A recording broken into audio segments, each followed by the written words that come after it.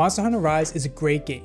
Taking down gigantic monsters is an absolute blast and never gets old. The game shows off a cute aesthetic with cats that make your meals before hunts. The game stays fresh with over 30 large monsters that have at least 2 variations of difficulty, and 6 with a 3rd level of difficulty called Apex Monsters. The game entices you to keep playing through crafting weapons and armors, using monster parts from your previous hunts, making you stronger to take on the baddest monsters in the game. Like all Monster Hunter games, it has slow, clunky combat, but with wire bugs and a dog that you can ride, it's the most maneuverable game to date. My biggest problems are that the systems can be overwhelming for new players, and the sheer amount of items you can obtain can be a bit confusing.